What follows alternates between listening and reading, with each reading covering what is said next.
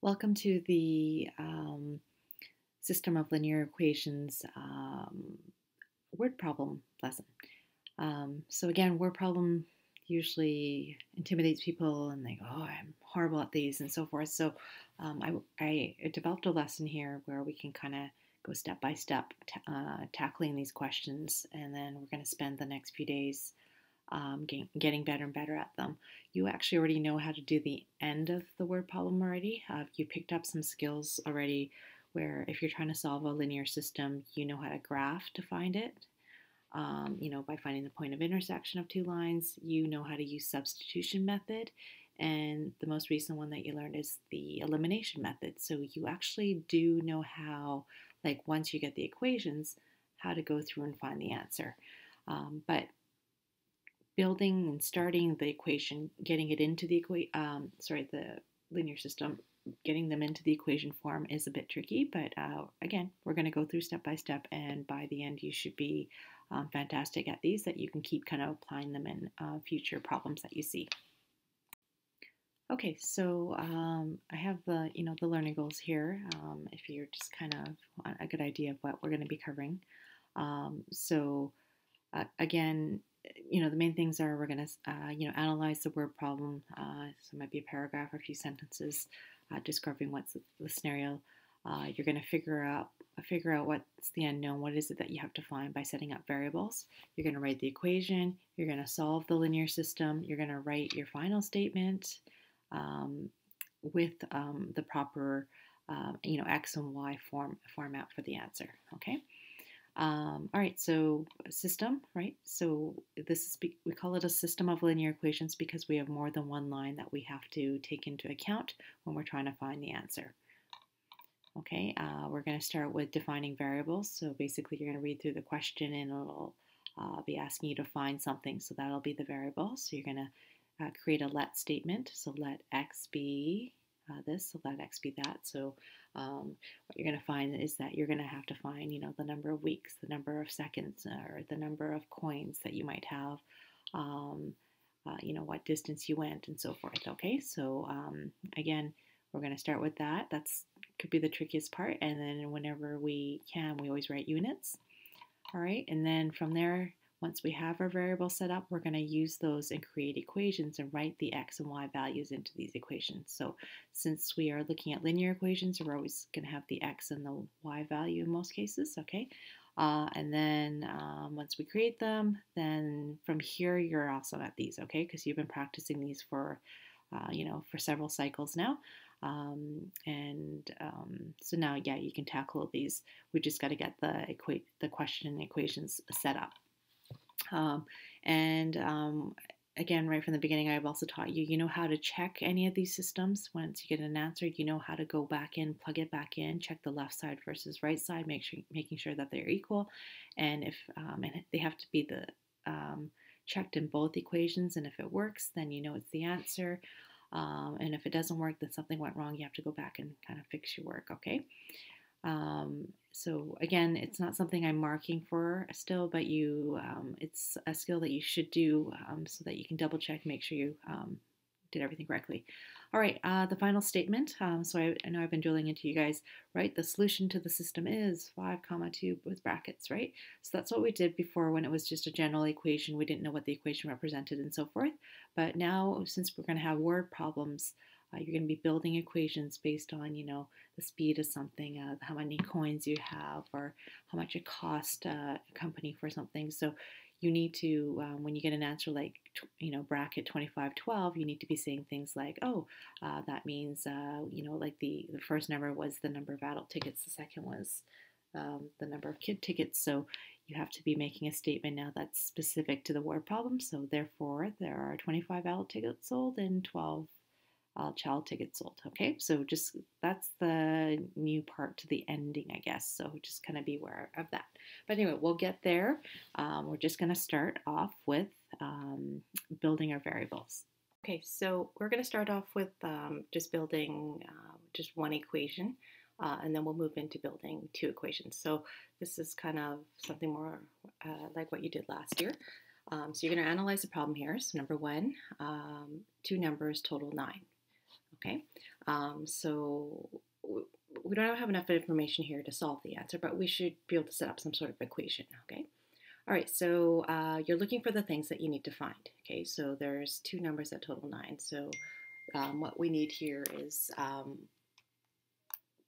to write down, okay, so we have to find first number and a second number. So we're going to add these to the table. So I've got this set up so that you can kind of jot down your thinking and analyze kind of what information you have, and then you can translate it into the variable statement in the equation area here, okay? So again, the way we use these boxes will be different from question to question, but hopefully it kind of organizes your thoughts and helps you build the equations, okay? All right, so we have two numbers, so I usually just kind of jot down, all right, so I have a first number and I have another number, so we'll call it the second number. Okay, then from there, we don't know what they are, they're unknowns, so we assign them a variable. I just like to use x and y.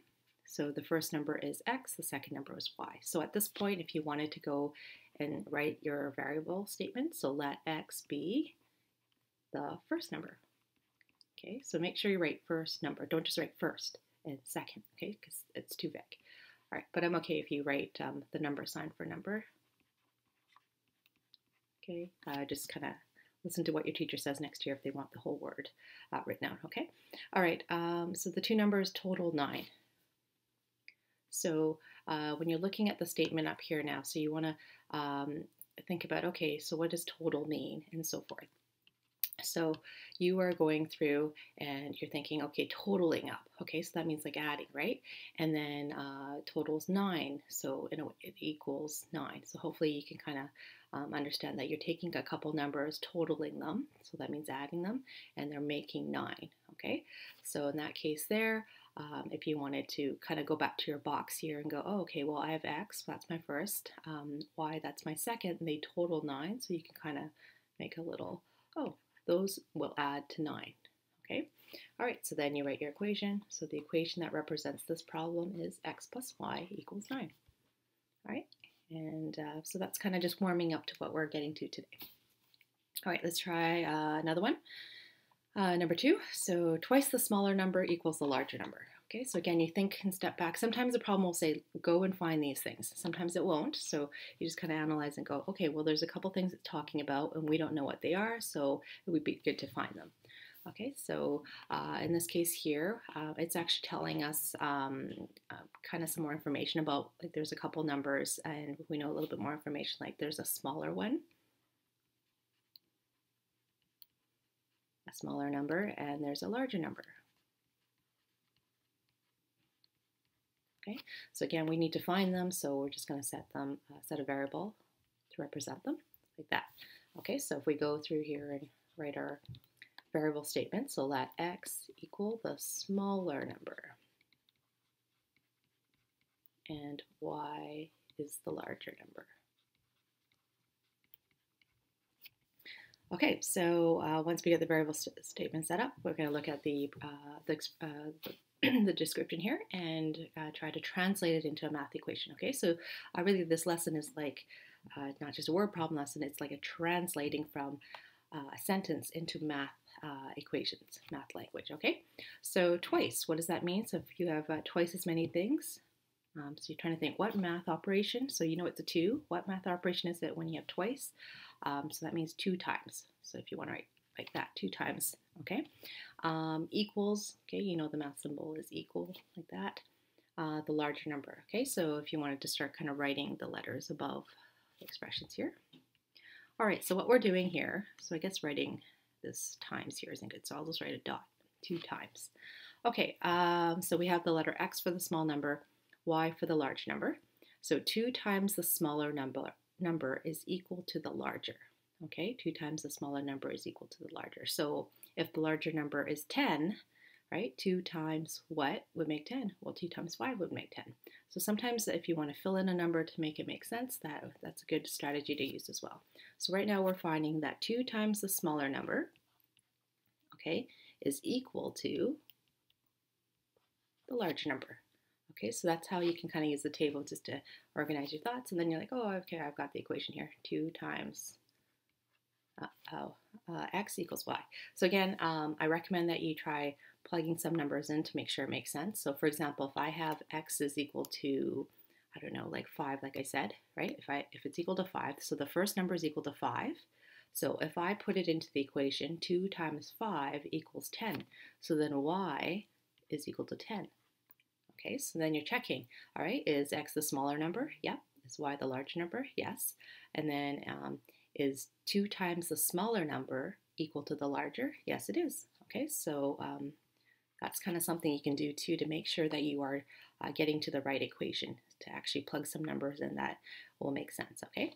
Again, I know some of the word problems today, you could probably guess the answer, but I want you to show me the work because it's the process here that I'm looking for. All right, okay, let's move to number 3. Okay, so we'll move on to the next one. So the number 3 is more like kind of in line with what we're going to be doing today, where we're going to be working with money and building equations with things like the cost of tickets or how many coins or bills we have available. Okay, so but we're still going to keep it simple and start with just like it's just a one equation type question build here. All right, so we're going to go through. There's $12.60 in a piggy bank. It's filled with nickels and dimes. What equation would represent the combination of coins in the piggy bank? Okay, so so when we're saying combination of coins here, I'm not talking about I'm not talking about how much like money we have. I'm talking about, so right here, we're talking about like literally they want you to tell us how many actual nickels, like five nickels, 6 nickels, or how many dimes, like 10 dimes, 12 dimes, are actually in this piggy bank. Okay, so I don't want to know how much money in nickels, how much money in dimes. I want to know how many of each of these nickels and dimes are there. Okay, but the clue is it is a money amount, so it's so you gotta kind of problem solve from there. So before we start, I just want to go over when we're looking at money.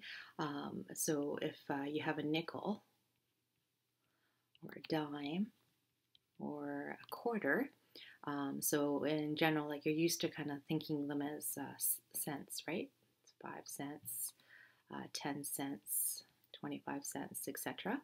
And so like if we had like a loonie, I guess we don't call it 100 cents. We usually say $1 and so forth, right? So anyway, so what I want to do here is just kind of get you thinking about all of the money in dollars. So so we know that like a loonie is $1. We know a toonie is $2, and then if you have a $5 bill, okay, so it's $5, etc. Right? So, so from here, I want you to look at nickels, and how would you write nickels as as in dollars? Okay, so I want you to think of it as like taking 5 and dividing by 100. Okay, so whenever we're talking about nickels, we're going to talk about them as 0.05. Okay, and dimes will be 0.10, and quarters will be 0.25. Okay, so we want to always be thinking in dollars because the clues you'll find will be all in dollars. Okay, so so if you had 2 nickels, you would go 5 times 2, so I have 10 cents. But if you're in dollars here, you would go 0.05 times 2, and then you would write 0.1. Okay, so just keep in mind if you're building an equation where you have to calculate how much money you have, so you would write 0.05 like this, and then say we don't know how many nickels we have, so we would write X, right? So if you had 10, so if X was 10 like that, so you had 10 nickels on you, how many nickels do you have? Then you would multiply it by 0.05, and then you would say, oh, I have, you have 50 cents worth, right? But you would write $0.50. Okay, so same thing, if you had like 20, you would multiply it by 10, and then you say, oh, I have $8 worth of nickels. So just keep that in mind that you should always be, when you need to convert things to how much money you have, then you would write it like that. Okay, so quarters, and then if you have loonies, literally you're just taking the $1 multiplying by the x. So if you have 5 loonies, 5 times 1 is $5.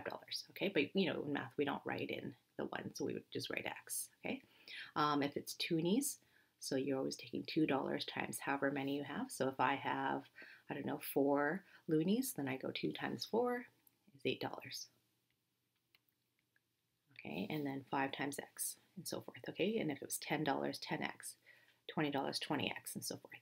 Okay, so now that we've kind of gone over that, just kind of use that going forward with these money questions. Okay, all right, so we have a piggy bank and it's filled with nickels and dimes, and then the last part of the question is saying what combination of the coins are in the piggy bank. So I want to know how many nickels and how many dimes there are. So go ahead and write that into your box here. These are the 2 things that you have to find, nickels, and you have to find dimes.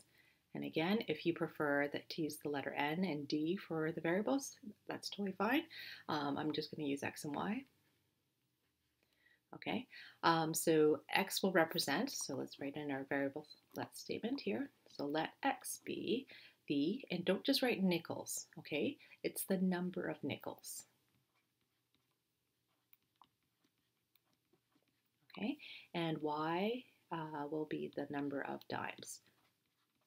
Okay, so you have to write the number of, and then actually write out nickels. Don't just write the number of N, the number of D. Okay, so just when you're handing an assessment, make sure always write it in full. If you're just doing it for homework, it's a different thing. But all right, and I always want you to, even with the ones above here, be writing units if it's possible. So in this case here, these 2 here, they were just about numbers. There were no units. They're just numbers. So, and then here I'm wanting you to find the number of dimes and nickels. Say the same thing. It's just kind of a quantity. So there are no units like centimeters or seconds or dollars and stuff like that. Like I know we're dealing with money here, but I don't want to know actually how much money. I just want to know the number of coins that you have. So no units here. Okay. All right.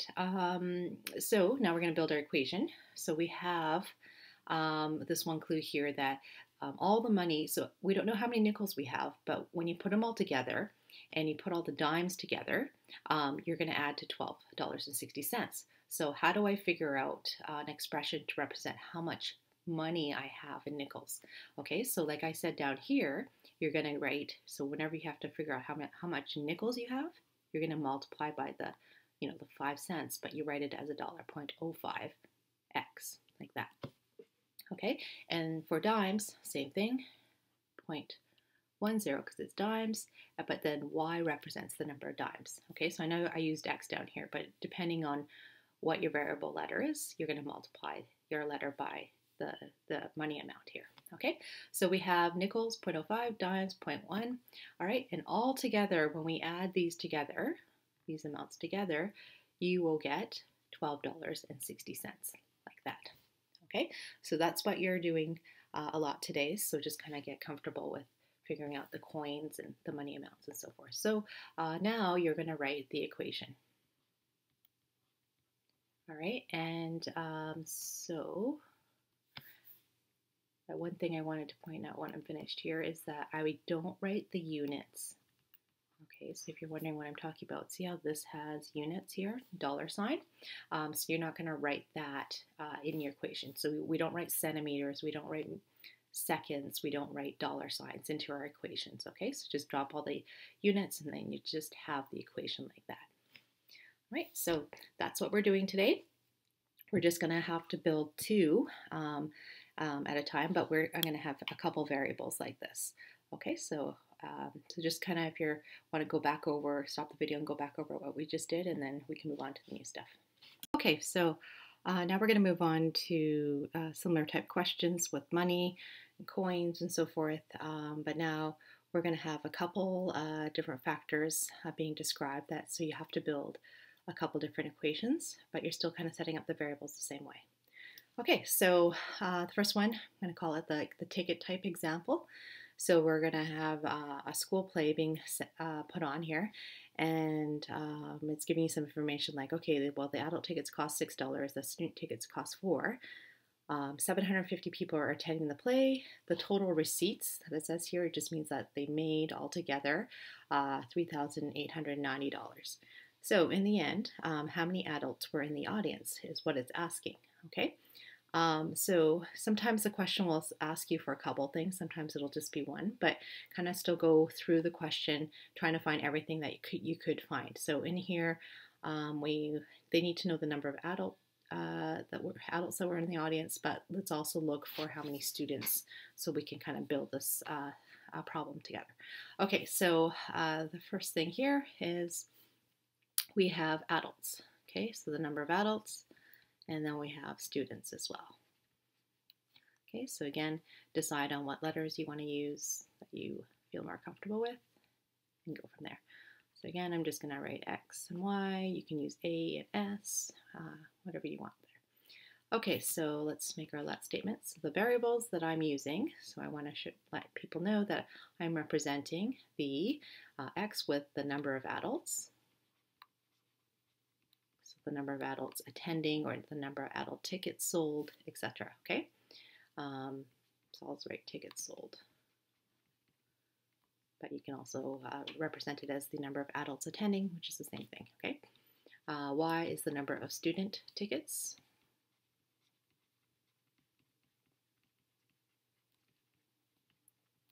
Okay, and then I'm just doing a check. Can I write a unit, okay? So since this is the number of things, it's quantity, we don't need to write units. So no units, okay? But if you need to write units, you need to write bracket like $, centimeters and meters, hours right here. Okay, so then from there, let's kind of go through and we have a couple, we have things about the cost of things. So the adult tickets cost $6, student costs $4. So we can kind of start putting that amount together. So we can kind of call it the cost, I guess, area here. So we're looking at adult tickets. Well, if I sell one ticket, it costs $6. If I sell 5 tickets, well, then I'm going to make $30, right? So you're taking the $6 and you're multiplying it by X. So that's how you're going to figure out how much the cost, or we can even call this the total, okay? So from there, we have the student, which is $4, so 4 times Y. Okay, so altogether, if we were to again look at the receipts, the total that was made, or the total that it costs, it'll be 6x together with the 4x totals. How much money did it cost? Is it 700 people, or is it this amount of money? Yes, so that there. Okay, so this is going to be represented by 3,890. Okay, so that will be the equation for just the money that was involved in this play.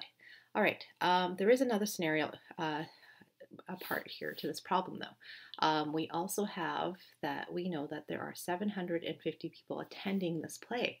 So we need to use that as well. So back here when we did the X plus Y, okay, we know, X and Y, we know that X is the number of adults that showed up, Y is the number of students that showed up. So altogether, if we know 750 showed up, we can say, oh, well, if I take X and Y and add them up, I'll get 750. All right, so this is like the number of people, and this has to do with like the amount of money involved in this play.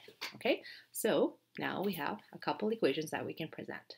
So X plus Y equals 750, and then 6x plus 4y equals 3,890.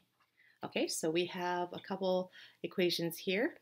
And from there, our next step would be to go and actually solve the problem and figure out X and Y. But we're not going to do that here. We're just going to stop because right now this is a tough part to these problems. So I'm generating several different videos over the week so that you can kind of practice specific ones. So if you feel like, okay, I get these ticket ones and you practice them and they're good, you can do the checkpoint and then you can try the next days early if you want. Okay? All right. So let's move on to the next one, example 2. Okay, so we have 296 tickets sold at athletic banquet. Okay, so the adult tickets are $10. The student tickets are $5. The receipts. Okay, so the total that was generated or made was 1,910. How many adult tickets? Okay, and how many student tickets were sold? Okay, so here in this question, it's asking you for both things. I know back here it only asked for the adults, but I want you to go and set it up so you have to find both of them. And then when in the end, when you actually solve it, your therefore statement can say, oh, I found that the number of adults tickets was this. Okay, and you don't have to talk about the students. Okay, so here, so again, we know there's adults. Now we know there's students. Okay, and again, pick letters that you like, X and Y. Okay, so again, this is the total, number of people showing up to things. So if we're scanning around here, we're noticing, okay, if X represents all the adults that are going to this banquet, Y represents all the students. Well, we know in general, it all together, 296 tickets were sold. So we're going to write, we'll add these two up and make 296. Okay. Oh, okay. Let's go actually get our variables written out here. All right. So X is the number of adults. Okay. So this is important when you are setting up word problems and equations in this course and in future courses. You always have to specify, if you're using some letter, you need to tell the reader what the letter represents, okay, to get full marks. So number of adult tickets. Okay, so, or again, you can just write the number of adults going to the banquet, okay, whatever, those both work. And number of student tickets. Okay, all right, so from there, so we got our one equation built, but I'll write it in a second. Let's go to the, this is like the money amount, okay? So last time I called it cost, but you can think of it as receipts because it keeps using the word receipts, okay? So what did you receive? So say the athletic association is trying to, accumulate money so they can pay for the food and the awards and so forth, okay? So we have $10 for the adults, so you're gonna write, okay, so if I have one adult show up, it's $10 that they'll make. But if I have, 5 adults show up, then I'll make $50. So we're going to use this expression to calculate out how much adults they'll make from adult tickets. All right, and the students will be $5. Oops, but you write 5Y because Y is for students. And then altogether, it said that they made 1,910. So you're adding that up. Okay, so again, if you feel like, oh, you got this, you don't need to use the box. Definitely you don't need to, be filling in this box. I'm not going to mark it. It's just kind of your work area, just to kind of organize your thoughts and then kind of go over in here and present your equations. Okay, so again, when you're first starting off, this is really helpful by kind of organizing all the information that you have and getting it, the equations built. But once you get really good at these, you'll find, oh yeah, this is easy. I could just kind of build the equation, and that's what I would like you to actually do, okay? All right, so there are the two equations, and again, we will solve those eventually. We just want to get this far today. All right, so that those were the ticket type examples. So we have some money involved, dollars involved, and so forth. But now we're going to move to ones where they have coins and so forth, okay? All right, so we have a coffee machine here. It has $1.25 in nickels and quarters. So it has like if we added up money amounts of the quarters and nickels, it adds up to $1.25. Okay, but then we also have some other information here so that if there are 9 coins, how many of each type are there? Okay, so we also know how many of the coins there are. So hopefully you're seeing kind of the similar, it's a similar question to these ticket ones as well. But again, when it's dollars, it's easy to kind of write out the expression, but when it's coins, just remember, don't write 5 times x, but write 0.05 times x. Okay, so divide the cents by 100, and then write the decimal form for the money values. Okay, all right. Whoops. So, okay, so let's go through here. So we have a couple things: quarters and nickels. So again, it doesn't matter if you wrote nickels first or quarters first. It'll come out the same in the end when you actually solve your problem here. And again, if you want to use Q and N, that's fine. I'm just going to use X and Y. All right, so hopefully you're starting to see that, okay, there's always a money amount and there's always a number of items amount, okay? So you could start building your equations, but don't forget, you get marks for your variable statement. So you're telling me if you're going to use the letter Q, what does Q represent? What does X represent? So in this case here, it's the number of quarters. Don't just write X equals quarters, because I need to know what about the quarters are you talking about. So you need to write the number of quarters. Y is the number of nickels. Okay, and again, I want you to pay attention. Should it have units? Well, this is the number of things, so no. All right, so we have our, our money amount here. Okay, we have $1.25. So the quarters, if you were trying to figure out how much in quarters, how much money in quarters we'd have, we would take 25 cents or $0.25 times it by how many quarters we would have. And then for nickels, you use 0.05 times Y, and then add them together, you get $1.25 here. Okay, and the other condition here is if there are 9 coins, how many of each type are there? So we know altogether they add up to 9 coins. So those are the two equations, and it doesn't matter which order you write the equations. Okay, so you can write it that one first, and then this one second, or this one could have been first.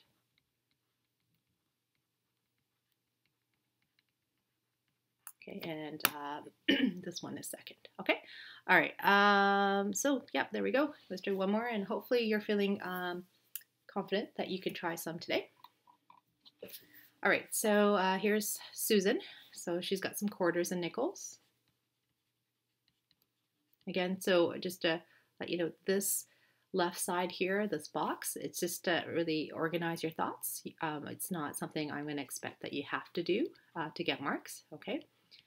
I want the stuff on the right side to be clearly shown to get full marks.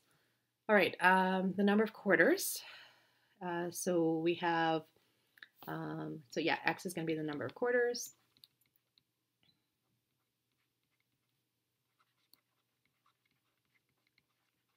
And Y will be the number of nickels. Okay, so we have $4.35. So you know that you have this total here. So how do we get to that total? We're going to multiply 0.25x, and we're going to multiply 0.05y. Okay, so we're going to add those together, and it should come out to $4.35. So that's our first equation.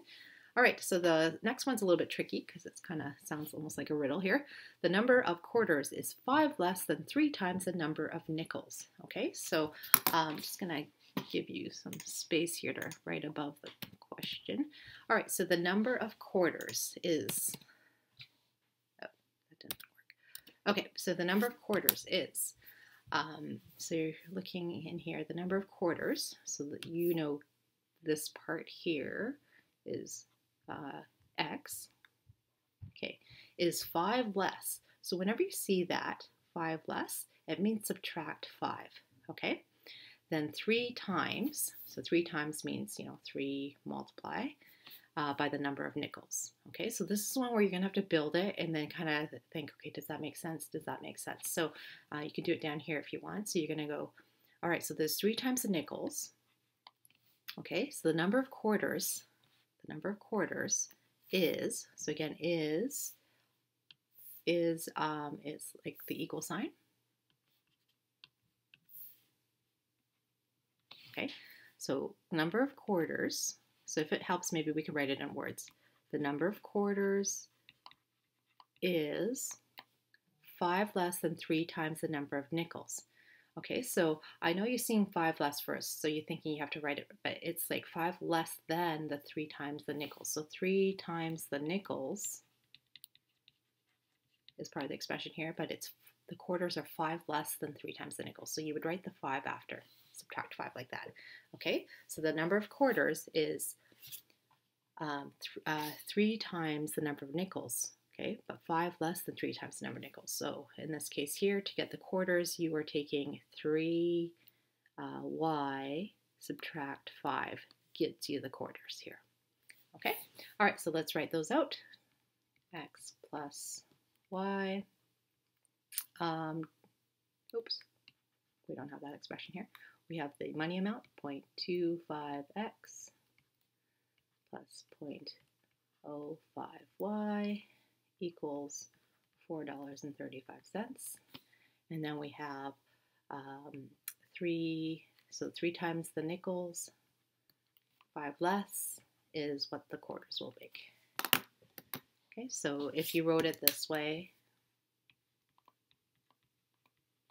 that's fine too. Okay, all right, so those are the two equations. You have two variable statements, and yeah, so from there, it's a little bit trickier just because it almost seems like no one talks like this, I know, but just kind of translate it out and write the expression out, okay?